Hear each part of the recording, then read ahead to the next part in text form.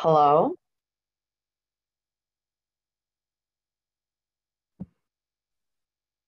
Hey everybody, we'll be getting started in a minute.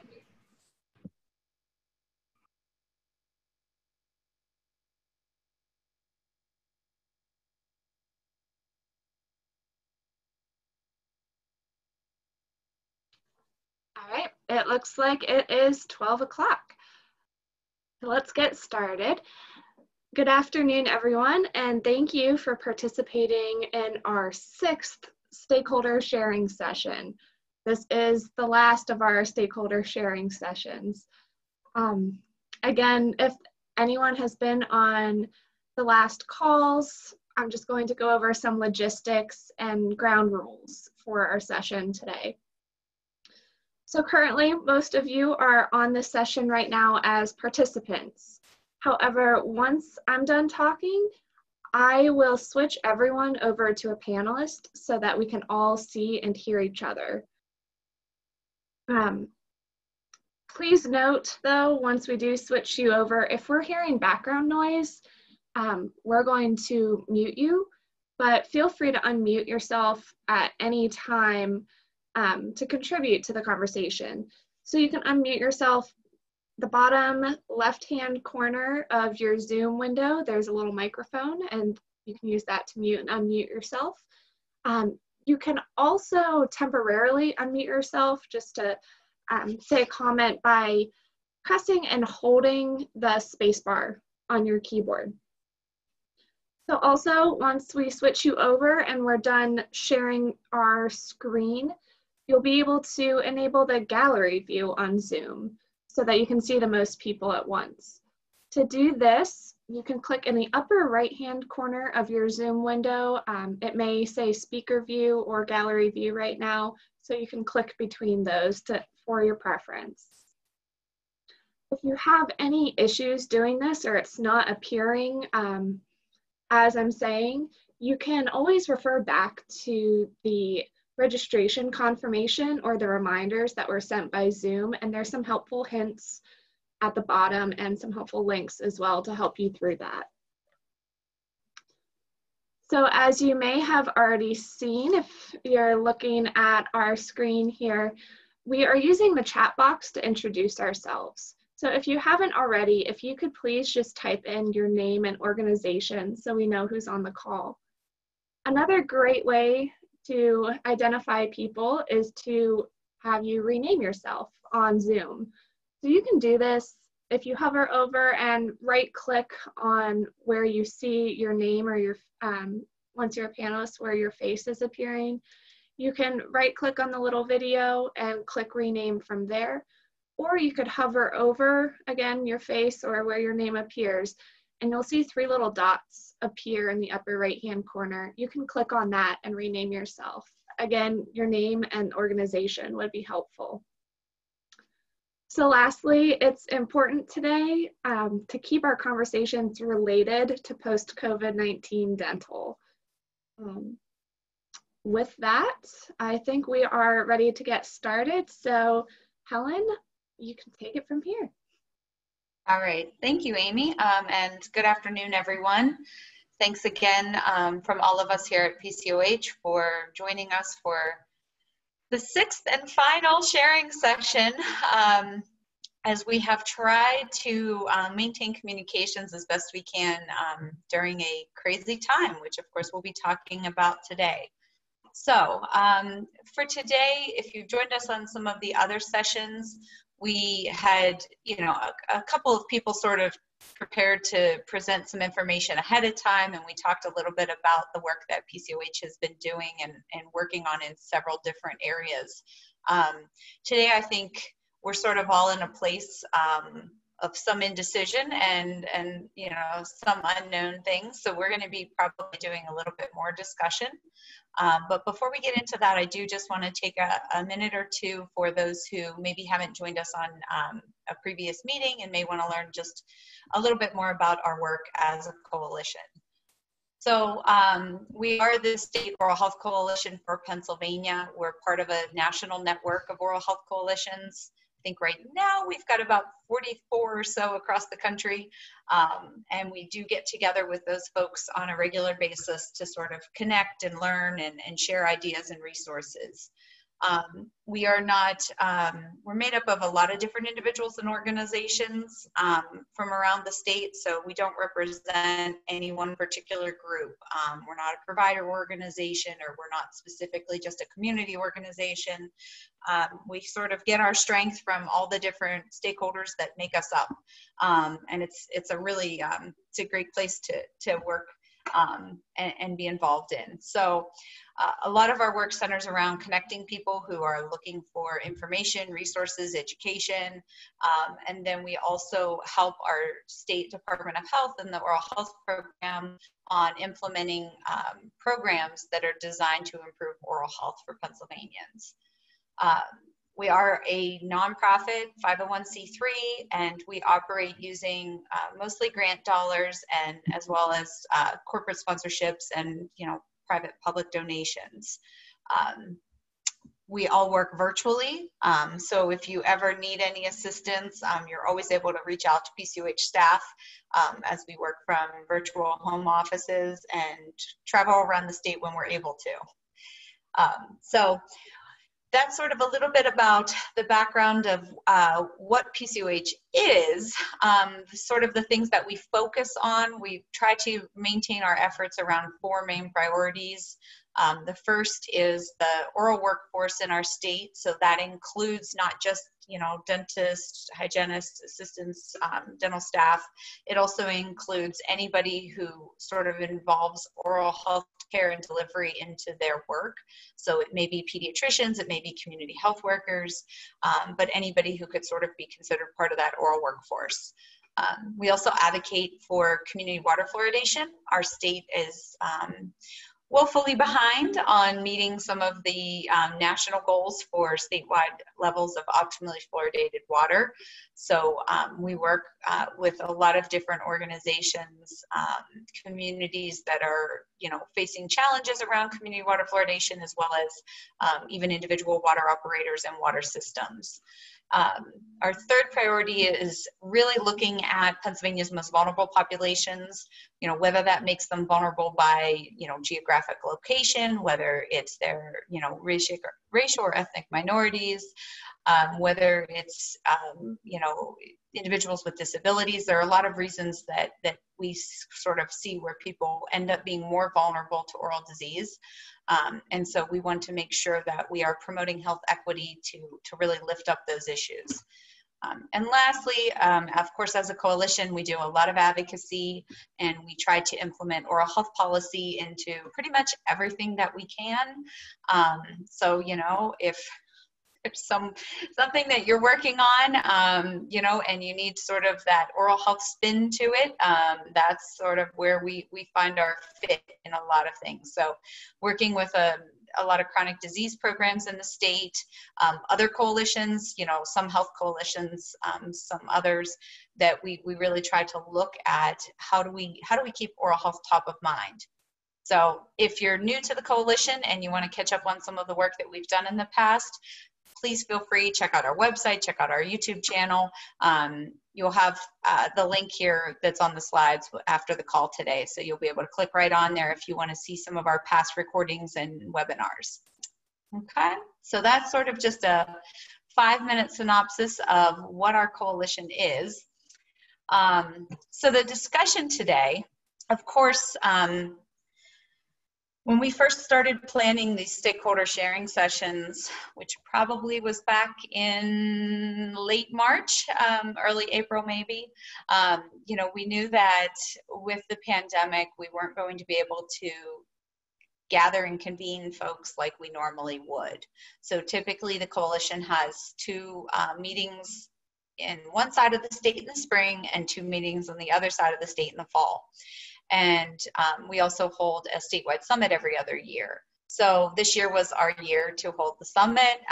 And so we knew for sure our May meetings were not going to be able to be held. And we were really hesitant, but we eventually postponed the statewide summit too. So we wanted to still convene people. We wanted to still have have people have a chance to talk. And so we focused our other stakeholder sharing sessions on the topics that we typically talk about.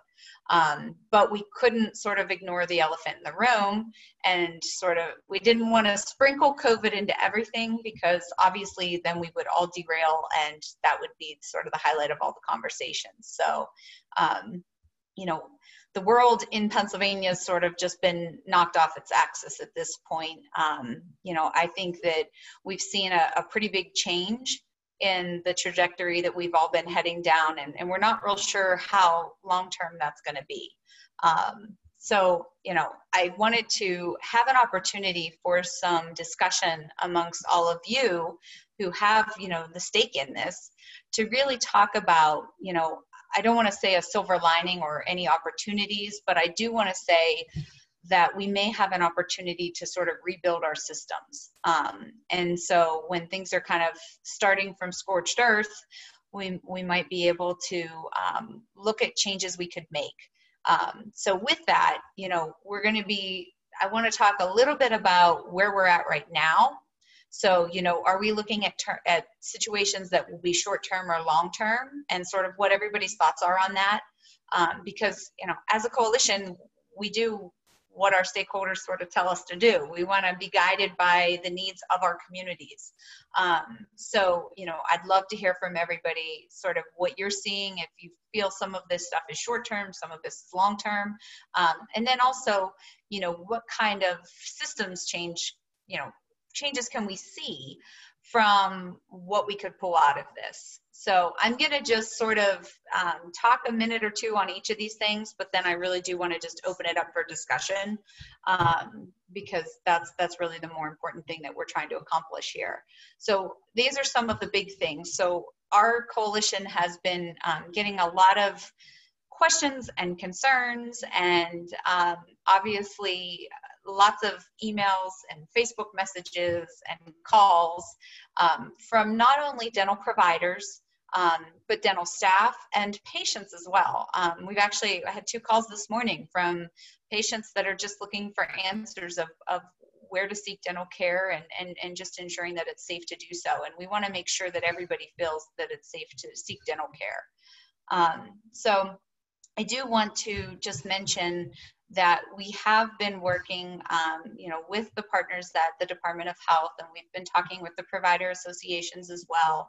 And we're currently still under this May 8th guidance that really has held everybody in dentistry to sort of 3 main check boxes, when we're trying to decide what kind of care should be provided and how to provide it. The first is that the Department of Health is encouraging everyone to look at the incidence of COVID in your area. So even though Department of Health guidance is statewide, we can use those county colors. I hate to even bring them up, but we can use those to sort of help determine how serious is the incidence of COVID in our area. And that sort of helps to dictate, what services should be provided at that point. So that's sort of number 1. Number 2 is, do we have the proper PPE to provide services? And the CDC has, under the State Board of Dentistry, if you go to their website, you'll see they have a nice little document there that says, yes, you must follow the Department of Health guidance for what procedures are allowed, but 2, you must follow CDC guidance for infection control. And if you can't follow CDC guidance, then you should not do the procedure. So our most recent CDC guidance came out May 21st. It's on the PCOH website. So if you haven't seen it, please check it out. It's pretty clear. And then third, the last sort of factor in making a decision of what services to provide is the patient going to suffer irreversible harm without the treatment? And I've seen Dr. Levine has kind of summed that up as acute care in some of her press conferences. So I think that that's sort of where, you have to take a little bit of perspective in offering what services can be done. So I did just want to remind everyone of that before we have the conversation, because we've had so many questions come in about things being, maybe not as clear as people would like. And I think that there's a reason for that. We can't have the same blanket guidance that applies to say, Montgomery County or Philadelphia County, who are still in the red, that would apply to some of the counties in the Northwest that have gone green. So, you know, that's the reason they're giving the providers and all the licensees a little bit of leeway in determining what's best for themselves as providers and the patients. So just wanted to say that before we get into any other discussion. Obviously, we can see when we're talking about are these short-term or long-term changes for COVID, we're looking at infection control. We've always sort of in dentistry operated on this standard precautions protocol, meaning treat everyone as if they have, you know, like a bloodborne disease, which is fine, except that in, you know, questionably airborne pandemic, there are actually there's a higher level of precautions. So right now we're following more of transmission-based precautions. Is that going to stay? Are we going to continuously have to act that way? Is it going to stay that way till there's a vaccine? Is it going to stay that way forever? We don't know.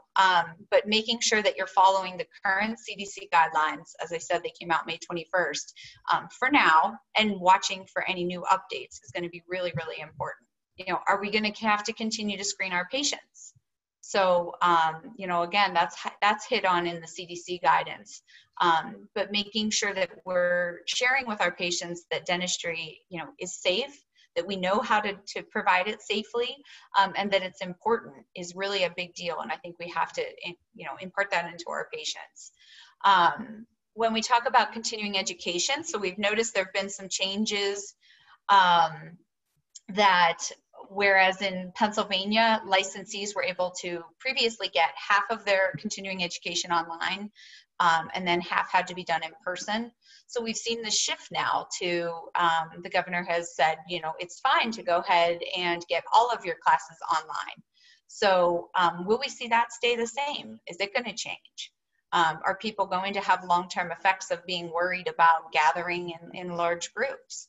So that's something that, you know, might be something to discuss, or if anyone has any thoughts on it. Student requirements, same thing. You know, we've seen some relaxation in some of the board requirements and what's coming out for our dental students and dental hygiene students. Are they going to stay? Are they going to go back to normal?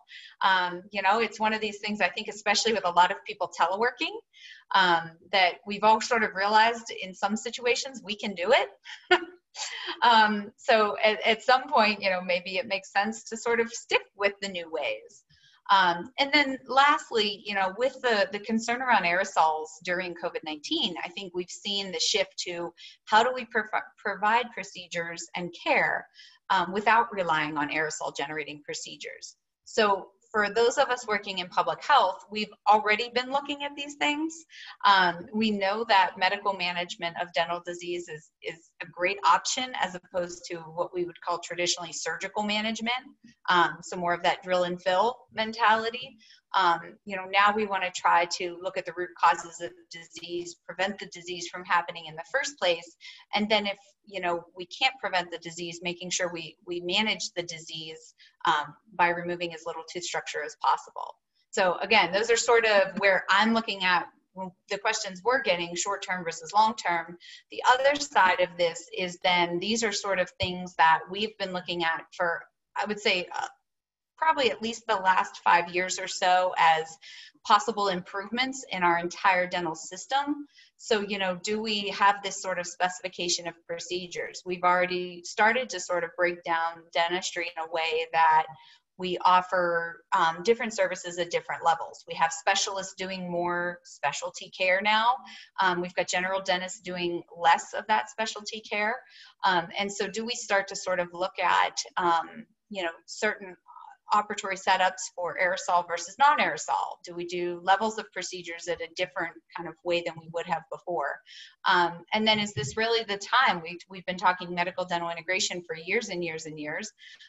So do we take advantage of having this whole new world to live in to really look at ways to have and achieve true integration? And then again, how do we pay for the care? So value-based care models, for those who aren't familiar, sort of look at ways to, instead of paying providers for basically providing treatment for sickness, that we start to pay providers for keeping their patients healthy. So, you know, why not reimburse providers for doing the things like nutritional counseling and tobacco cessation counseling, so that we can get people healthy and then reward the providers for having healthy patients? That's going to save money in the long run. We know these things. So that's something that I think we've been pushed to at this point. So now that we have to offer so many services via teledentistry, you know, and telephone triage and these kinds of things, we may start to see some shifts in those models as well. And I mentioned teledentistry. We've seen a huge uptick, of course, in that process. We know nationally about 25% of dentists are doing some teledentistry right now. That's from the ADA's Health Policy Institute. They also reported yesterday on their webinar that the latest survey they've done shows that dentistry is about 54% of pre-COVID capacity right now. So that's a pretty big change, because 3 weeks ago most offices were under 5% of volume. So to jump to 54% of normal volume within a 3-week period, I think means that dentistry is getting back to work. And those are national numbers. So, you know, you've got some states that don't have restrictions, and you've got some states that are still, you know, completely shut down. So, and then lastly, I think in terms of just systems change and what opportunities we might have, I think we really have to start looking at workforce. And one of the concerns always has been our workforce, in that we have an aging workforce. In 2015, which was our last published workforce study, you know, we were told that 27% of the dentists were, you know, 65 and older. So we're starting to sort of look at, well, are these folks going to come back to work? Are they going to reopen their doors? And what will that mean for us long term, for the offices that decide either to close or to retire? And then the other side of this, and we have a very smart board member who pointed this out, was what about the young dentist? What's going to entice them during this time to stay in Pennsylvania? Why wouldn't they go to a state that's less restrictive, or maybe they feel has handled this crisis better? So how do we spin what's happening now to make Pennsylvania a desirable place to work? Because we really are going to be struggling, we believe, with access to providers in the next year plus, maybe more. And, you know, that's something else that, so PCOH has been working on. We have a survey that just got published this week to look at how many providers are planning to adjust their time, not come back at all, you know, and pinpointing the exact zip codes where we may end up with some pretty big holes in our provider networks. So that's, and I'll put the link to the survey in the slides before we send them out. So, you know, if you're working with dentists, or you are a dentist and you haven't had a chance to see that slide and fill it out, or survey, please do. We'll also be sending that out via postcard to all the dentists in the state in the next week or so. So that information is coming out, and then we will be reporting back, of course, to everyone on that, just so that everyone sort of knows what we have discovered. So that's really all and that was like the fastest I've done any of these things. But I think the reason is that, you know, it really doesn't matter what PCOH thinks about COVID-19. It really matters how you all are doing as, you know, providers and community members and advocates. And so then how do I want to hear from you to know what your biggest concerns are. So I will ask. And if you guys can join by video, it really, truly does make the conversation so much better. And I promise we will not judge. You can have dogs and kids in the background. You can have your hair not did. We don't care. I think that is one thing we have all learned from COVID is that we're learning a whole new way to work with all kinds of distractions. So I would encourage you to please join by video if you can, and then, you know, obviously speak up.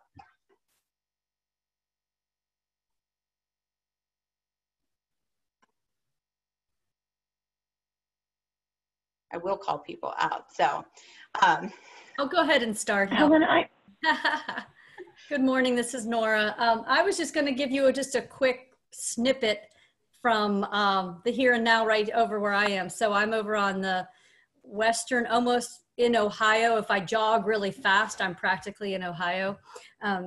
And so what I'm hearing from dentists in our area is they're up and ready to go. They feel comfortable. The hygienists are super comfortable with it. They said they've got all the PPE they need. And so I was really impressed with that. Their schedules are full till maybe September even.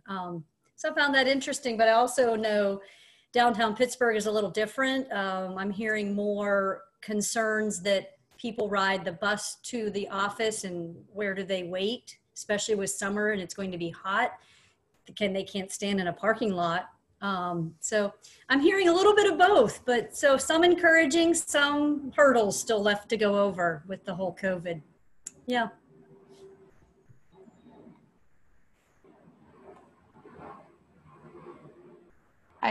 Is anyone on, and I can call them out, but for those of you who are on the other side of the state, because that's been something that's sort of been interesting, is if you talk to a provider who's in the Northwest, they don't quite understand that the problems are different in the Southeast. So because it really just isn't in the West like it is in the East. So for those in the East, I see Eve just went off of mute, so she'll probably share some of the Reading perspective.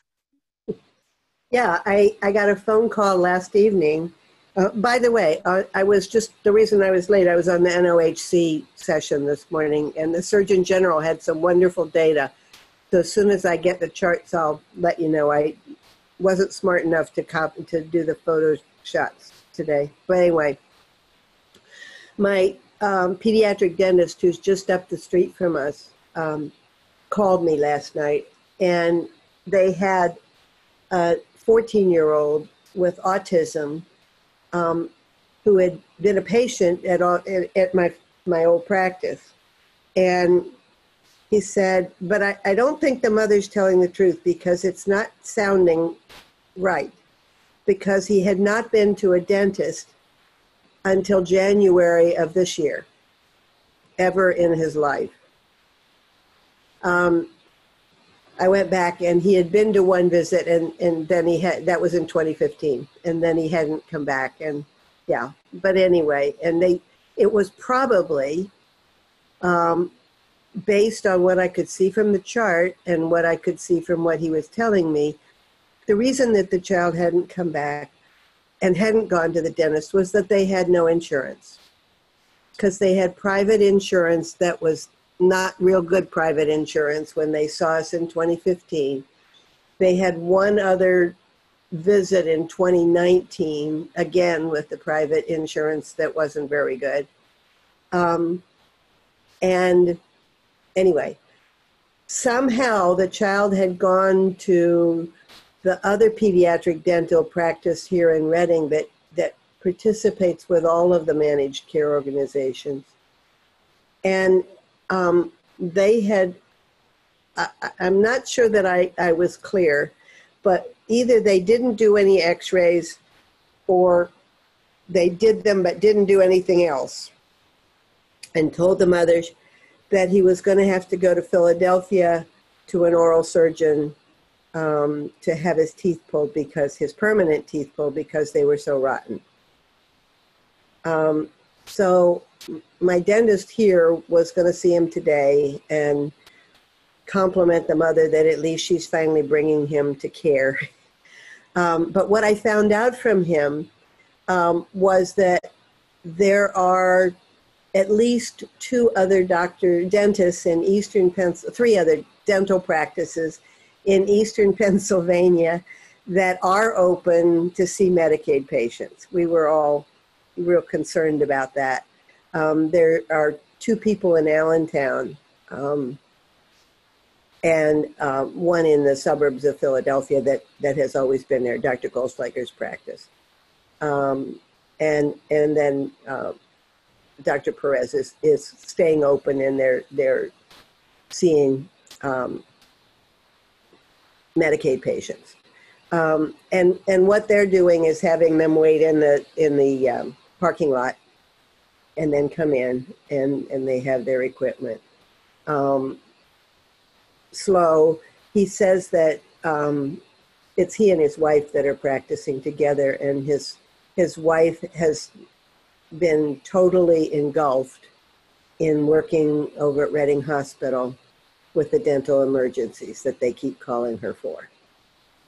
So, yes, it's a mess. For what it's worth.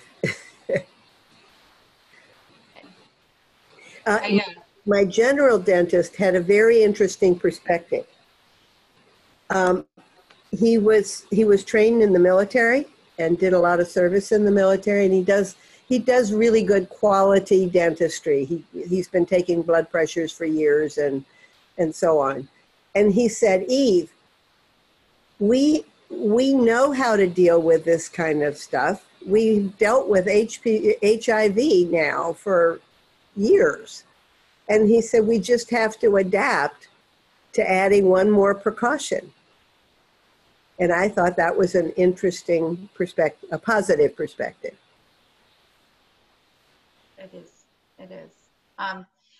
And Darcy, I hope you don't mind if I call you out. I was very curious to hear how your clinic's doing, if you guys, because I haven't heard from you. So I don't know, Darcy, if you can unmute, I would love to hear how you guys are doing.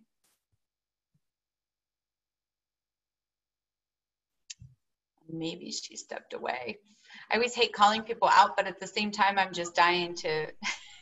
This is Angie. I'm on the eastern side. Yeah, Angie, please share. I'm in Montgomery County, which was the epicenter of Pennsylvania to start this whole coronavirus thing. So we're still in red, and we're expected to go to yellow next Friday. I haven't heard anything from my employer yet, other than he sent a PowerPoint of what we are going to be doing when we will reopen.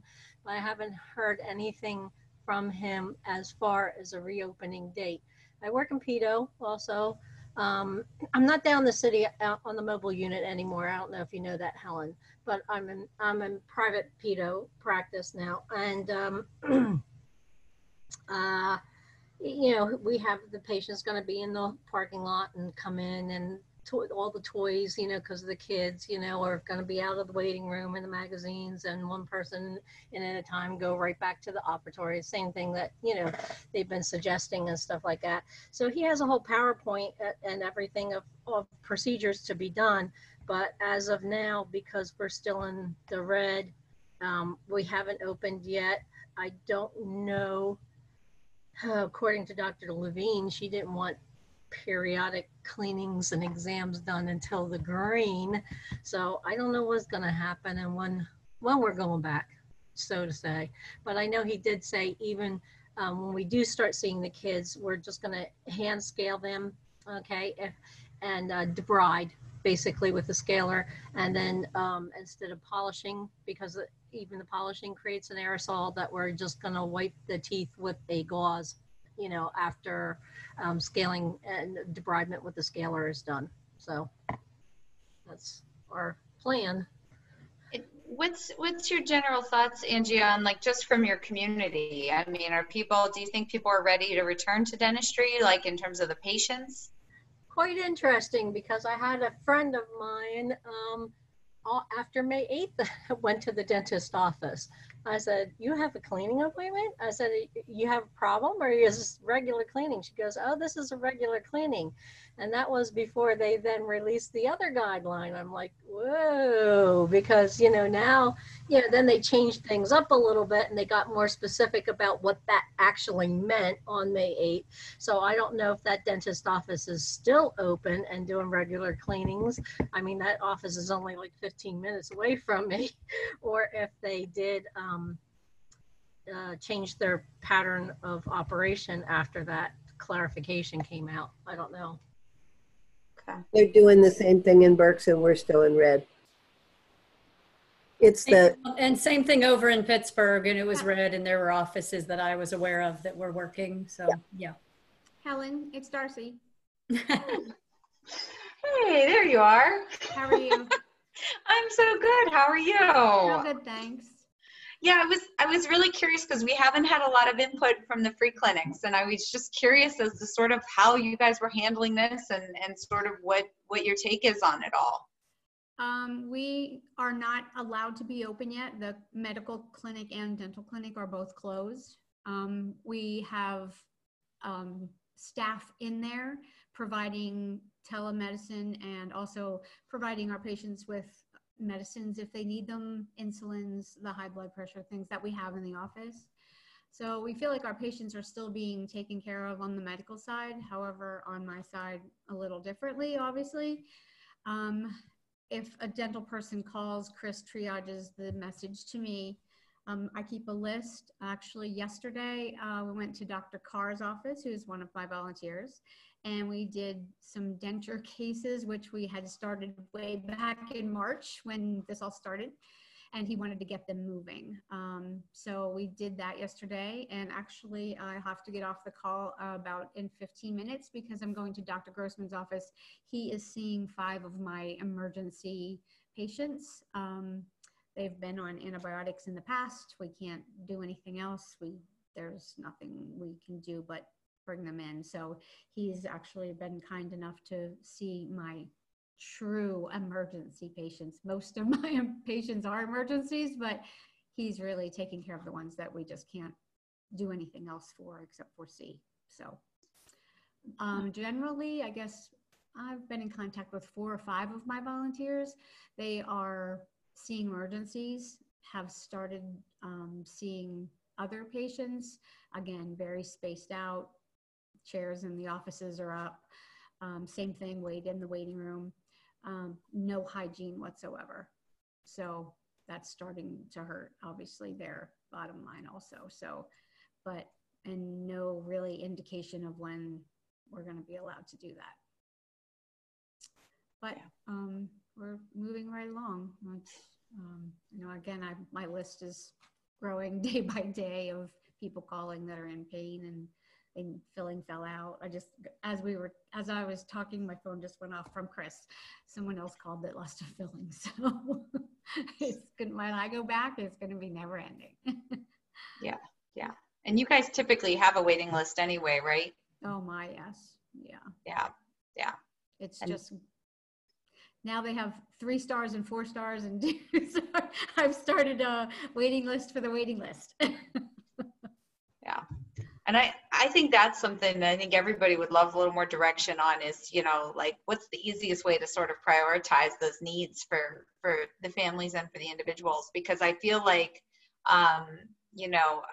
it's one of those where no matter what, we're going to have to prioritize. And so, Darcy's from a free clinic, which we've got about nearly 20 in the state that offer dental services. And as far as I know, very few of them have remained open. Most of them, just like Darcy said, just, had to sort of close the clinical doors completely. And those are already situations where these are safety net clinics to catch the people who can't get seen elsewhere.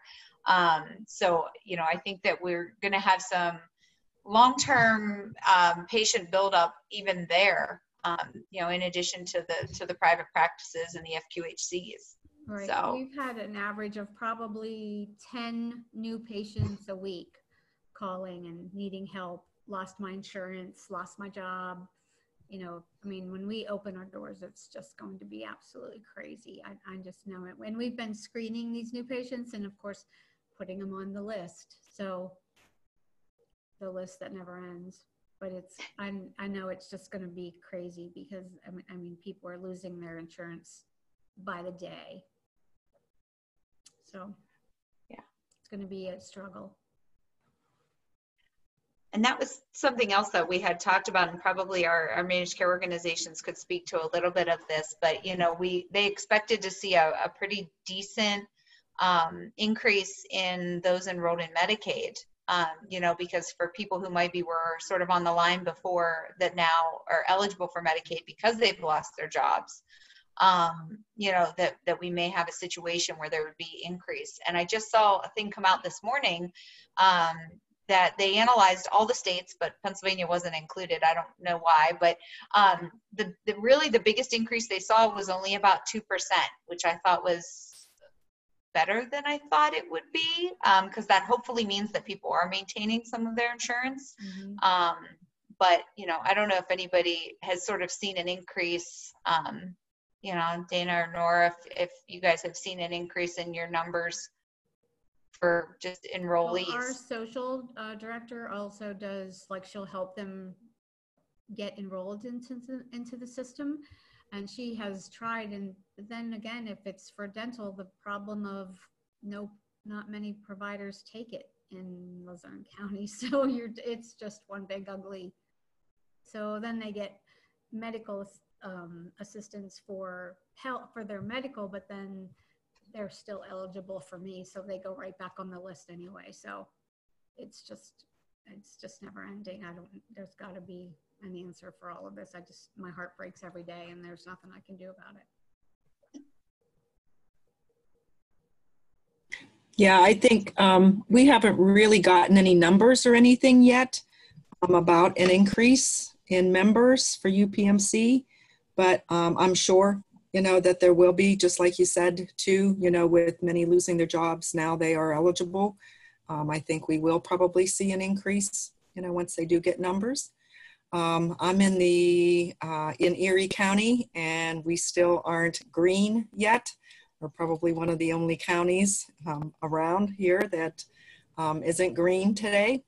So, but I do know that there are several offices that are open, many of the ortho offices and even some dental offices, but there are still offices that are waiting because they said they're still waiting for the PPE that they aren't able to get yet, and want to make sure that their staff is safe. Hearing from Lisa Maisonette and the PDA president that have reached out to PIMA with letters to include us, you know, it sounds like, yeah, we're still, you know, they're going to consider it. So whether we'll, you know, get anything, you know, upgraded that we are essential, that they will, you know, allot us, you know, more of the PPE. That'll be interesting to see. And I'd love to offer a little bit of I don't know if it's the right or the wrong approach here, but maybe it's sort of just my personal thoughts, not the thoughts or feelings of PCOH. But, you know, I think that something I've noticed from all of this is that, you know, I don't know if everybody's quite realizing that it's bigger than dental. You know, and with these PPE allotments and everything else, there's nothing that stops a provider from purchasing them from anybody that they've always purchased their PPE from. I really question the thoughts of asking for some from the state allotment when nursing homes and hospitals don't have PPE. So it doesn't mean I'm discounting dental. We all know I would never do that. I just think that from a public health measure and knowing what the things that we maybe need to prioritize, and I want to make sure too that there's enough PPE to see all the emergencies. So, you know, I struggle. I don't know if anyone else has kind of had those thoughts, or, you know, if you think bigger than dental. Oh, I definitely do too. I mean, yes, we definitely need to save it for the front lines, you know, as well. But and I don't know how right this is, or if it's true, but that they were telling like Henry Schein and some of the dental companies not to give it to the dental offices, that it was to go directly to the front line. That is correct. Is that correct? Okay. My general dentist affirmed that he's had stuff on order. And he did not, you know, when they issued the call, neither he nor my pediatric dentist friend, when they issued the call to give their PPE to the medical folks, he said, no, because I won't have it when I need it for my emergencies. And I thought that was totally appropriate. I really did. But he said that he ordered, don't hold me to these time frames, but he said that he ordered stuff, I think it's been a month now, and they promised it in a week, and he still doesn't have it and I think it was Henry Schein. It was one of the big guys. So, yeah. So where is everybody getting their PPE then? You know, if they're, I mean, did they have it just? They had it. They had it, but they still had to get Right the now, N95 masks. Right. He has enough for his emergency stuff, but he doesn't have enough, you know, to open up. Enough for that, right? Yeah. Makes sense. Yeah. Not nice. No, it's sad though, you know. Saying that they have it, to order it from them, that they have it. I get like 1 or 2 emails every day. So, Yeah. Yeah. Interesting though, when you talk about the medical, I have a nurse friend who works at an elective outpatient surgery center, and they've been up and running. And it's like, but we have enough PPE to supply for elective surgeries, yet dentists are struggling.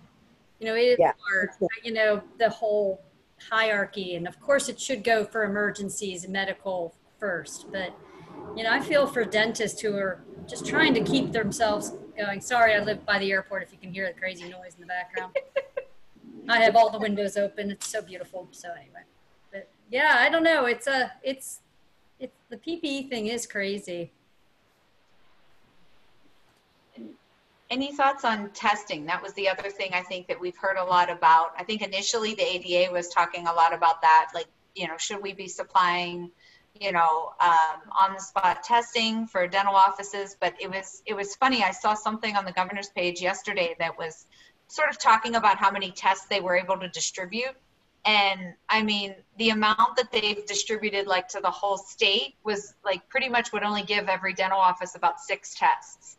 So like, I was like, well, maybe that's the reason, you know, that we're not seeing it. You know, we're not seeing a lot of those, that big push there. So I don't know if anybody sees that happening. Like, do we see that 6 months from now that everybody's going to be running on the spot antibody testing in the dental office? and who's paying for these tests? Huh. They're not cheap. They're $130 a piece. Mm-hmm. There was a webinar on Monday, or not Monday, Tuesday. I listened into, it was a little dry, so I apologize, I didn't listen to everything, but he was saying the one thing to be cautious, if dental offices are going to be testing, and then you become known as an office that tests, are you going to shy away patients who don't want to be in an office where there's positive tests? And then what are you going to do with your results? We can't, and then the guy was saying dentists can't diagnose. There was a whole, I mean, and there's so many false positives, I guess, with some of these tests that are not, he said, they're not particularly good. Yeah, he was giving all the scenarios of it. It was interesting.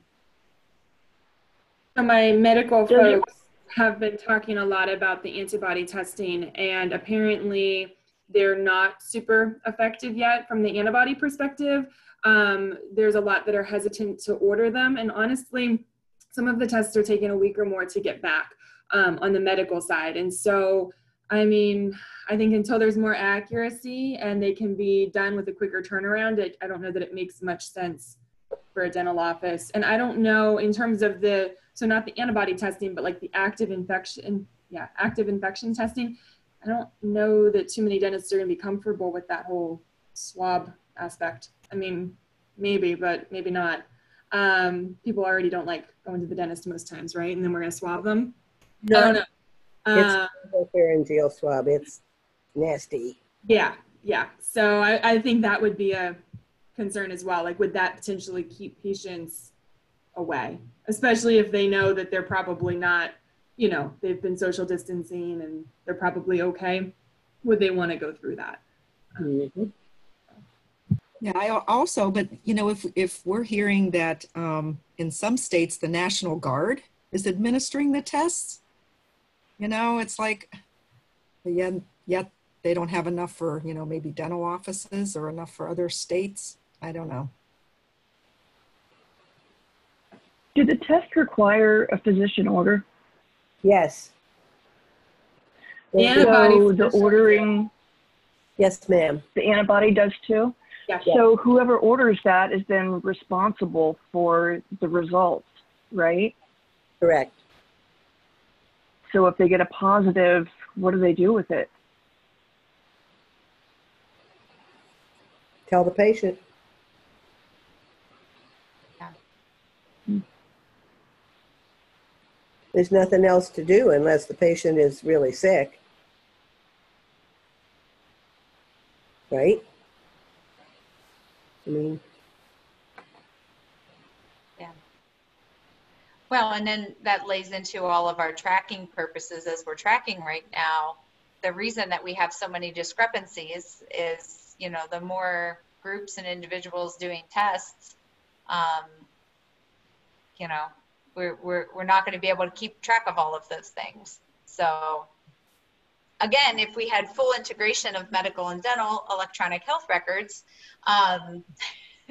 this would be a wonderful thing. So again, like, so do we spin this? You know what I mean? In my mind, like for our advocacy efforts and everything else, like how much better could we be doing if we did have that full integration? That was up on Monday as well. They said, so you get the test and it's in the dental record. It doesn't go into the medical. So what do you do? Again, he was like, what are we going to do with that information? And yeah, and then there was the whole talk about, well, so HIV and tuberculosis, we can't put those patients at the end of the day. You're not allowed to do any kind of change the way your protocol is, but nothing has been brought up yet on a COVID patient. So again, you get a positive test. Are you going to tell them they can't be seen? So why are you testing them? As the guy was basically saying, so why are you testing? right. Mm-hmm. If the medical and dental records were integrated, it could ease fears about patients knowing that they're positive and not necessarily being symptomatic and going to the dentist anyhow. If the dentist was able to see that they had visited the doctor earlier in the week, earlier in the day, whatever the case may be, they could potentially say, hey, we need to delay treatment for 2 weeks. Again, Nora, I don't know whether that goes against, I don't know, like there's that side of it too, but if things were integrated, which we know we're not going to get there tomorrow, but if they were integrated, you could see that and potentially use that to make informed treatment decisions in the dental office. So that might be a kind of spinning it, and if we had that capability, that would be a positive. Right. Before we get too far into another topic, I did want to circle back around and just give a little insight into what's going on this side of the state and what I'm experiencing. This is Jasmine. So a couple of the FQHCs obviously are up and running. However, we just moved into yellow today. So they're only providing emergency care. I spoke with the office manager from one in York, who's been in the yellow a little longer than Dauphin County. And they're still only seeing emergency patients on limited staff. The dentists are working just a few hours a day to see emergencies. And they're telling their patients to call back in the next 2 weeks to move forward. So there's no SRP, no pro fees, no FMDs, nothing that's going to create aerosols. They're trying to limit it, obviously, and emergencies only. And Hamilton Health Center, I did call in, and they too are just providing emergency care, the one here in Dauphin County, and really haven't received any direction, at least not the office manager, as far as what she provided on how they're going to move forward with us just being in the yellow. So my private dentist, however, has PPE, but it's limited. He too is experiencing some challenges in getting it, and is only seeing emergencies on a call-by-call basis. The office is completely shut down. So that's kind of what's going on out here that I've experienced, and looking forward to moving forward. Thank you, Jasmine. Yeah. You're welcome. It's interesting, the idea, you know, when you were first saying that, I'm thinking, well, our free clinics, we have a higher percentage of free clinics closed versus open. We have a higher percentage of FQHCs doing emergency only care versus full on care. But yet I think we see that, and that some of the private providers seem to be the ones most willing to just move ahead. Which then, does that make our gap in disparities even bigger? Yes. So that if you have private insurance and you can afford to go to a private practice, you can get dental care right now. But if you don't, we had a call this morning from a guy in Phillipsburg who said, you know, there's only one practice in his area that accepts his insurance, and they're completely closed, won't even answer the phone. Gosh. So at some point, you know, is there advocacy that could be done, or could we, you know, could we help any of these folks with at least trying to direct people to a place for emergency care?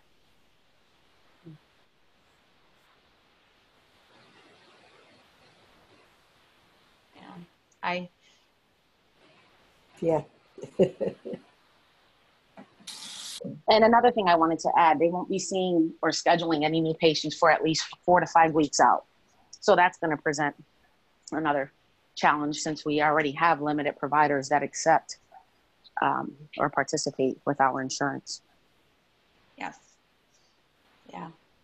And I know, I know Dr. Alicia's on, and she mentioned on the call the other day, you know, that some of the practices are sort of just, you know, clearing the appointment books, you know, and then just having to reprioritize every single person, which takes time. And I've really, you know, I know so many offices are frustrated about the hygiene, you know, specifications and how they may not be able to bring back their hygienist for clinical care. But, you know, I've really tried to explain there's so much that can be done in an office right now that isn't necessarily clinical care.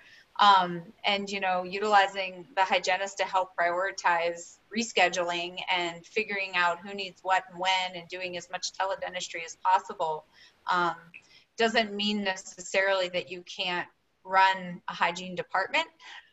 It just means it's going to look a little different, and it's going to be less clinical care at this point. You know, I don't know. So, and I think we've had a handful that have really embraced that approach, but others maybe not so much. Well, the office that I just mentioned to you earlier, seems like they're a couple weeks ahead of the other side of the state. So their hygienists were in, they were doing all that. They kind of triaged the schedule for the dentist and really were helping get that all running. You're right. That's what they were doing, a lot of calling and getting that schedule done up correctly. So that's why she said, I'm very comfortable now that we're ready to start, because we've prioritized. So yeah, you're right. I think that's a great use of a hygienist. Yeah. And they take our insurance. I'm excited. And education, because honestly, I talked to a medical person yesterday who was shocked that her dentist called and canceled her cleaning and her kids' cleanings, and now they're scheduled out until December, and she couldn't understand why. And I'm like, you work in the medical field. You don't understand aerosols and what's going on right now. And I mean, so if somebody with a medical background had a hard time, I mean, what does somebody without that medical background think? And so I think being able to explain that to the patient in a way that doesn't scare them, but that shows them that you're doing it because you care about them, is really helpful as well. I mean, she was like beside herself that now it was December. And I mean, it was because she's been so drilled to know that she should go every 6 months. So I guess that's the positive in all of this. But at the same time, how do we help patients to understand why appointments for June are being pushed out to December? Her name wasn't Susan, was it? Maybe. Hear it here. Well, and the PPE issue too. I mean, I think we have to promote that. We have to show people that yes, dentistry is still important, but we have to allow that PPE supply chain to recover. So, you know, it's not saying that routine dentistry isn't important or necessary for your health. And I think the way we do that is by using our telephonic capabilities and video and really doing those increased communications with patients. That's something that I haven't heard a ton of. I've seen a handful of letters, you know, where, hey, my dentist sent me this letter and it says we're going to do all this infection control stuff. I've also seen a handful of our stakeholders that have done some really great videos and like educational things for their patients. So, you know, silly, you know, whatever, even if it's a flossing demonstration, but something that you can do to really keep that communication going. I think there's a part in that for our work and for all the work of our stakeholders that we can ramp up that communication with patients. So, you know, I don't know too, you know, we've got a couple of the MCOs on the line. I don't know if there's anything, you know, that you guys have been able to push out to the providers to sort of talk about that a little bit.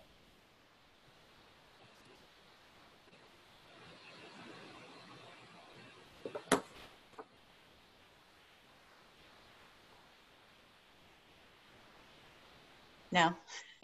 All right, so what is the role of teledentistry there, right? So if we're canceling 6-month appointments, can we, instead of just totally canceling them, put the hygienist on the phone with the patient, go over the caries process, go over home care, have that face-to-face interaction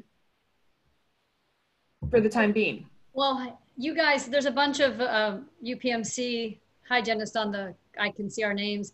So you guys all know we're telephonic right now. Pretty much that's all we can do. And basically, I know what I'm doing is I'm trying to do, like you're saying, Helen, educating patients, and definitely Kelly, telling them, you know, you may be missing that 6-month appointment, or your children are, and your home care right now is the most important thing you can do. So my talking point has been, even though you might miss that cleaning appointment, you have to be so vigilant at home now to do really good home care and discussing the brushing and flossing, and also encourage them to see if their dentist is doing teledent, if they have a concern or they want to speak with the dentist, to call and see if that's an option that the office would be doing. So, you know, I've seen that as well. There's a pediatric dentist near me again, who's, she's starting the teledent, and it seems like, I think it's going to be a good thing. Yeah. Yeah. Maybe my coworkers want to.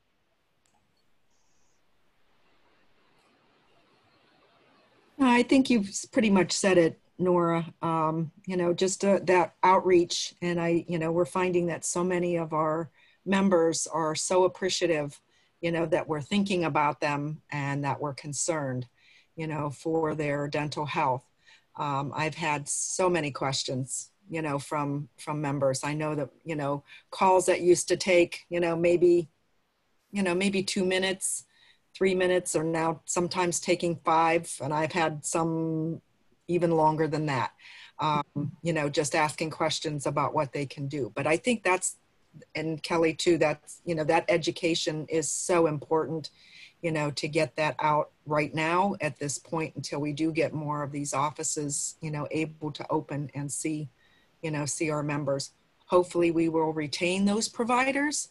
I'm hearing a few things that some of the providers, you know, aren't going to accept some of the MCOs, at least until they get back and fully up and running. So that could be a real issue. I have a question.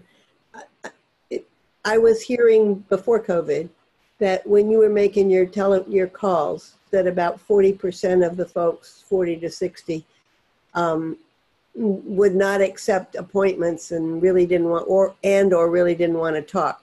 Are they more willing to talk to you now? 100%, especially early on. Literally every call I made, somebody answered. It has definitely slowed back down. I think there's also the fear that it might be a creditor calling or something like that. So yeah, at first, oh my gosh, they were thrilled to get the call. Yeah. Interesting. Yep. So how do we create something that helps patients know that they should expect those calls and invite, you know, and be willing to take them? Yeah.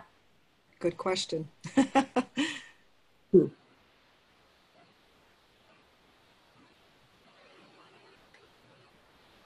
While there's silence, Kelly and Jan, I'm looking forward to seeing you this afternoon. 2 o'clock.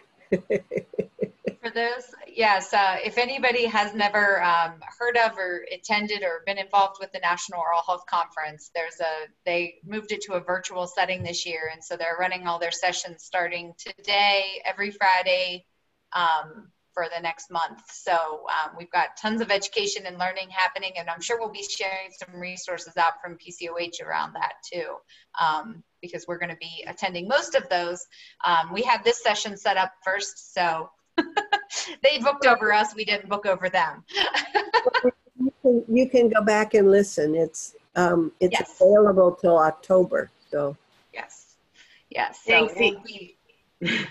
Go ahead, Jan. I said, hi, Eve. Thank you. Yes, I've been straddling the two all day. So, but yeah, I chose the wrong week to give myself a haircut. So just pre-warned if you're planning to be on the committee, on the call. Okay. See you guys. So Jan, I'm curious to know how you felt, if you saw the Surgeon General, what you thought about his slides. I thought they were really good. No, I did not. Okay. He had some really informative things about kids getting care increasing, and it was, and then, you know, it was good data Okay. So I'll download them and get them to Helen. She can get them out. She's Awesome. Was that the plenary, was that the beginning session? And Yeah. Yeah. Okay.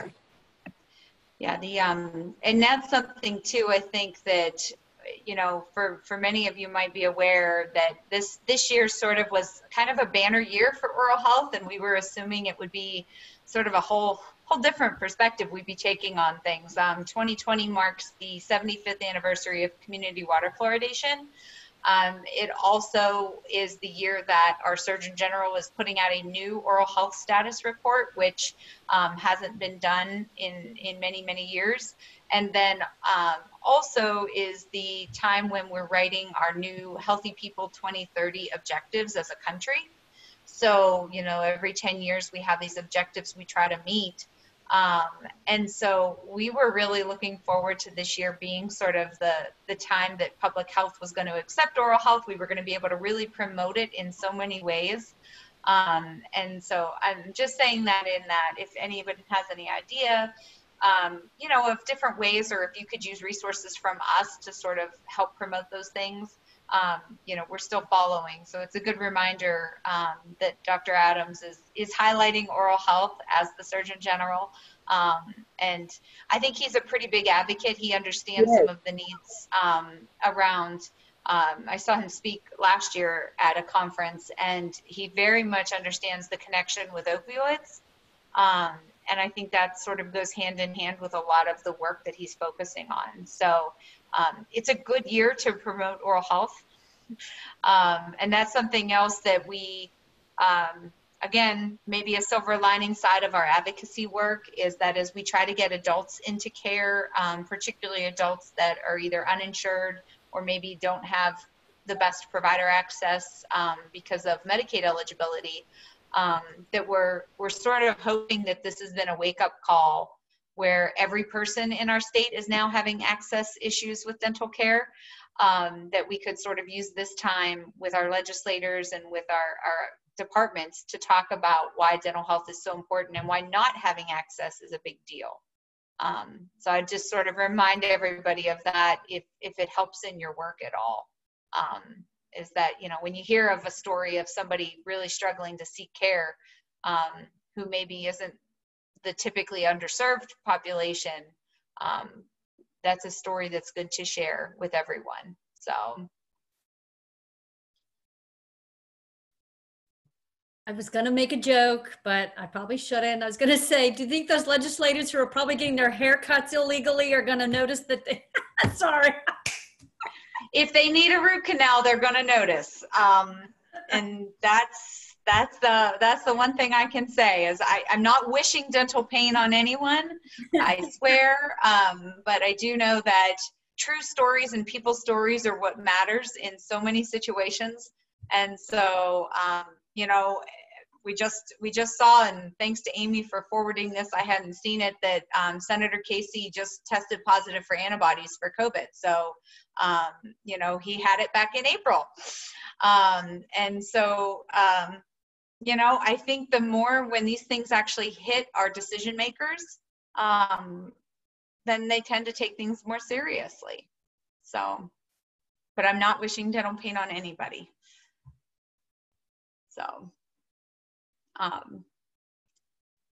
anything else around, you know, I know we touched on some things, and probably not everything, but Any thoughts just in terms of, you know, how providers are handling this? You know, do we think that there's going to be a reluctancy in returning to, you know, typical gatherings, conferences, continuing education? You know, do we see that world changing a little bit?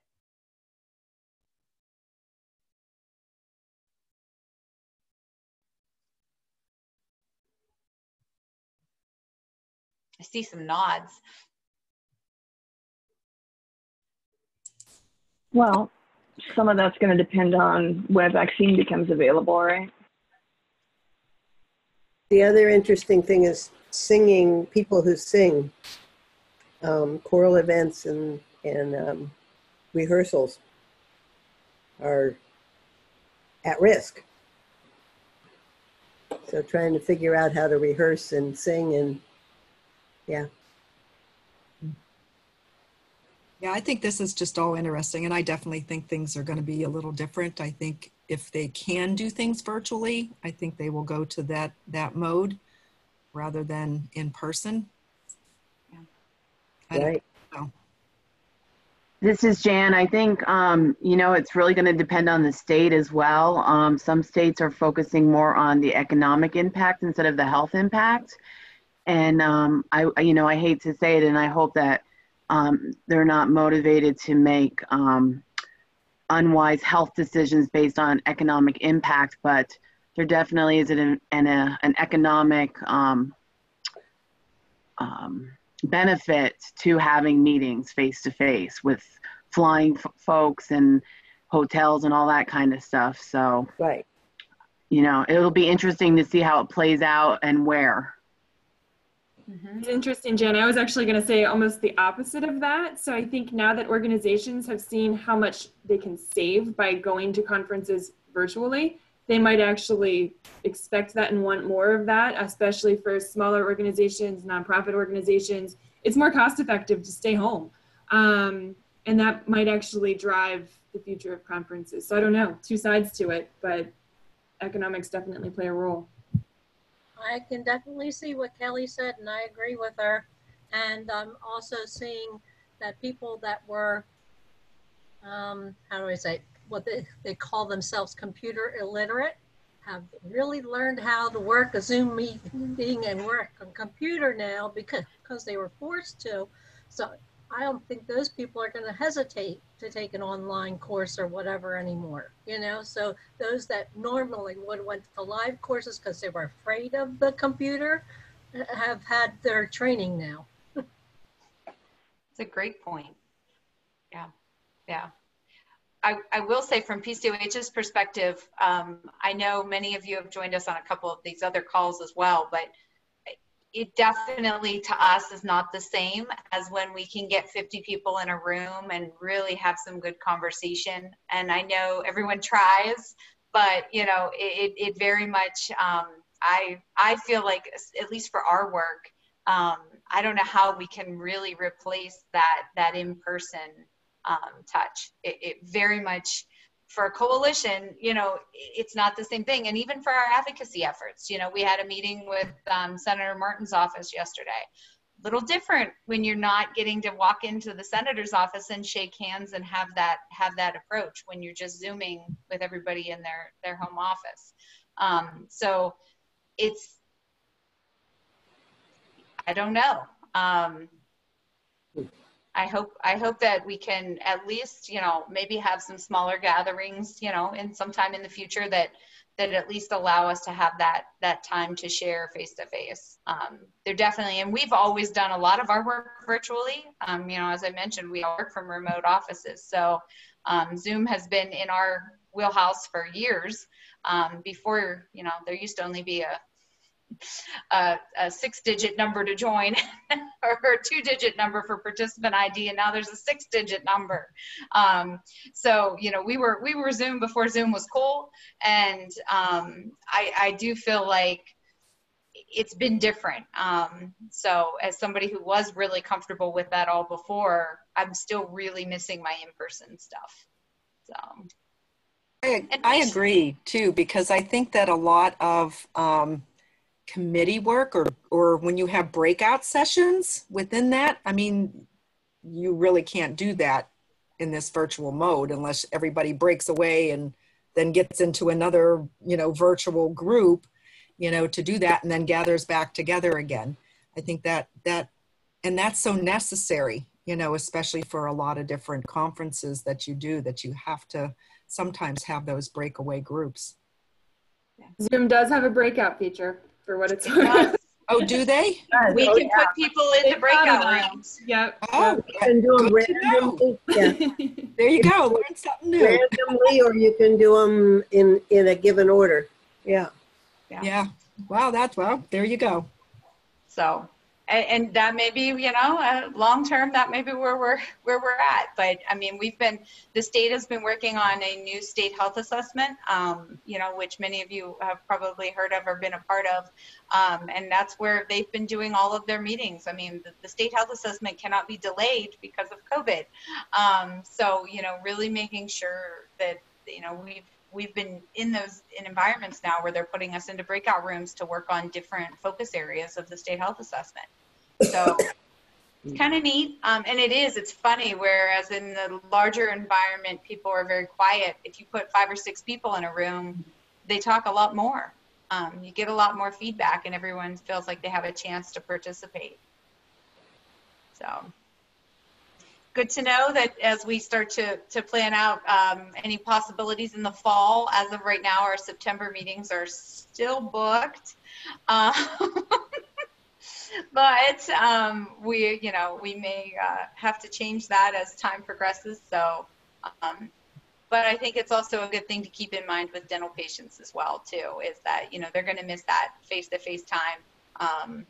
So as we're doing things telephonically and trying to keep in touch, making sure there's that piece of it too. So. Any other thoughts or concerns or anything that PCOH can help anybody with, or issues that you've struggled with?